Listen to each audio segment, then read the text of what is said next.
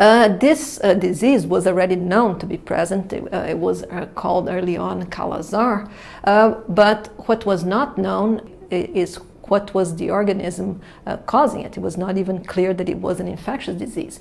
So it was this British physician, William Leishman, which analyzing material from patients in India, and also simultaneously by the Irish investigator Charles Donovan, they realized that macrophages present in the spleen of these patients were heavily loaded with these organisms, which they recognized as similar to trypanosomes.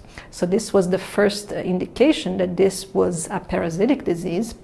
And another very important finding in the history of leishmaniasis was made by Rogers and Nicole a few years later, in which they took this material from the spleen of the patients and put into culture. And they were able to show that a second form of the parasite appeared in these cultures, indicating directly the existence of a life cycle and most likely an insect vector.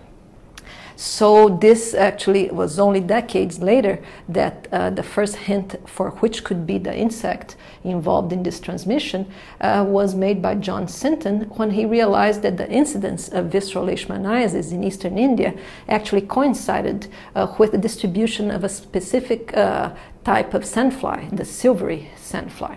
And this rapidly then led to a lot of work in which this picture is what emerged, in which these regions that I already showed that we can see Leishmania being transmitted to humans. In each case, a specific species of Leishmania is associated with a specific species of the sandfly, which is responsible for the transmission.